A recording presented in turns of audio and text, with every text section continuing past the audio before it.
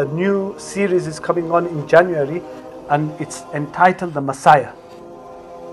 And from what the short clips are showing, it seems like they've looked at a lot of what the hadith mention about Dajjal.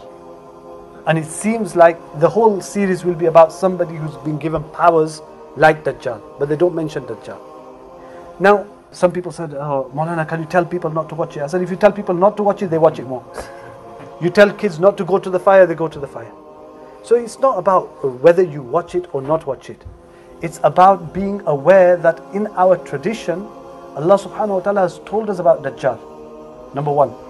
Number two, in our tradition, in our Islam, the Prophet sallallahu alaihi wasallam told us that ask Allah subhanahu wa ta'ala's refuge from Dajjal. Allahumma inni a'udhu bika min fitnatil masihid Dajjal. The Prophet sallallahu alaihi wasallam himself, he was a prophet, the greatest prophet. And he himself used to pray that, "Oh Allah, I seek your refuge from the fitna, the greatest fitna of Masih Dajjal." So just keep in mind that that's fiction. It might have been taken from our ahadith, no problem. However, by watching that, it should give us fear that this is what's going to happen one day. And the Prophet ﷺ said that will be the most difficult, that those people with iman in the morning, they will lose their iman by the evening. And those people with iman in the evening, they will lose their iman in the morning.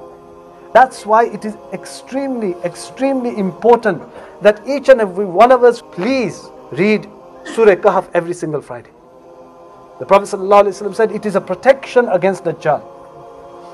Surah Kahf is a protection against Dajjal. Every Friday. That's more important. Protection is more important.